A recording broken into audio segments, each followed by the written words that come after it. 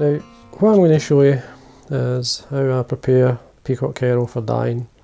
Now this is a small hank of herl that what I've done is I've removed it from the stem of the peacock feather, and then I've whipped it at the end, basically so that I can then dye it. Now all I do is, it's quite simple. So I've got a feather here, there's no eye on it, I've removed the eye for the quill, but then for the herl what I do is, I just bring the fibres 90 degrees out, tear it off, and I just lay it on my desk. And I do one feather, gives you a small hank. Now I've selected these, especially this feather, because the herl's quite fine. I like the fine one, especially for doing like Diawl-Bachs, and that's what I'm going to be tying. So, and black is a good colour. So you just continue tearing them off, laying them to quite close. You want them close here. I mean, I've obviously got one or two fibres that are broken, like this one. Take that away. Here, I just tear it off. And just keep going. So we've completed, turn it around to the other side. It's a bit of a, it's a job worth doing if you want to pick the best fibres, or the best herl for your Diawl-Bachs, or whatever you're tying. I prefer to do this, it doesn't really take that long. So just to say, keep going to the feathers. Finished. Got 2 or 3 more here. Some nice feathers, and nice fibres anyway. One here. There we are. Throw the stem away, no use to it. And what I'm going to do is lift these up. Basically, see these ends here. I usually just trim them. Lay them on my desk just to the side. And then you've got plenty of good herl there. Then get your bobbin holder, in this case I've got black thread. And then just bind them together. And then what I do by hand is a whip finish. That's fine.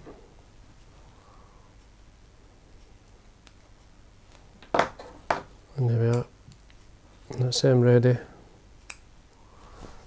Give me the excess thread. Now, I just do a batch as I say, and then I dye them. In this case I'm going to be dyeing them black. I like to add a wee touch of red in the black, just to give it like a double dye usually works really well, but red and a wee touch of red in, and then the black itself.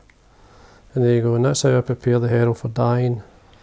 Now we've prepared our Peacock Herl, as you can see. Now what I've done is I gave it a quick wash. I'm ready to dye it black, so I've got a couple of pints, a litre of warm water, just coming to the boil at the moment. And all I'm going to do is, I like to double dye the Peacock Herl as I said. So I've got a wee touch, this is fluorescent red. I'm just going to dissolve the dye in the water. And then what I'm going to do is basically get some black. This is the black dye. These are vineyard dyes. Now, don't be shy with the black. And then we put this in and mix it, making sure it's dissolved. And then we're going to add the Peacock Herl. So we're just going to put this in. And then just get it to sort of basically soak into the Peacock Herl. Now, I don't know if you can see it, but you can see the Peacock Herl starting to, it's actually floating. Now if I get a wee drop of the fairy liquid, I'll show you a tiny wee drop, this is just normal fairy liquid. And we just a wee touch in the top. And give it a wee quick stir. You'll see how it actually puts Peacock Herl below the water. Takes any oil on the surface away, and it causes the herl to basically sink. I'll not do any harm to the dye. So just keep mixing it till we're happy. Now we're going to basically bring this to the boil. So I'll put the lid on, then I'll set it with the vinegar once it starts to boil. Now it's starting to boil, I'm going to add the vinegar.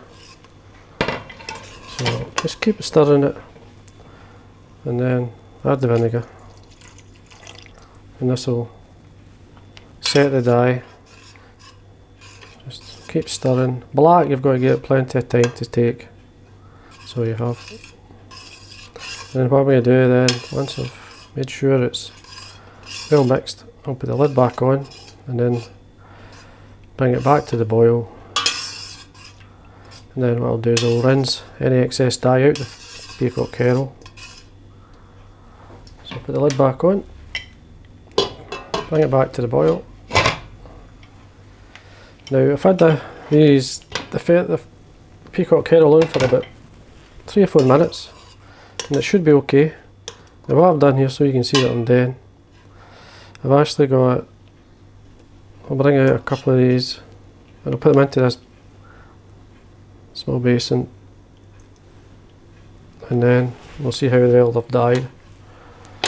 Now if you can quickly give a wee quick wash, you see there's no dye coming out, and just have to cool them down. And you see by them they're okay. Let's just lift out the rest.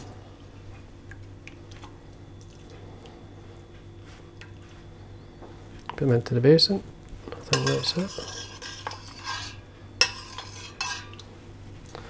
And you see a nice black, nice dark black, and all we have to do is just allow them to dry naturally, and you'll have lovely herl for tying your Diawl-Bachs and so on. Now this is the end product, basically preparing the Peacock Herl for dyeing black. And you see it's got a nice dark colour. You'll still get the slight bronze like colour coming through, but that's what you want. And for tying many patterns, like especially like Diawl-Bachs, black Diawl-Bachs with this is actually perfect. And it doesn't take a lot of work, but you do end up with a very nice herl, and you end up with some nice quality flies. So I hope you enjoyed that wee bit of information on how I prepare and dye the Peacock Herl.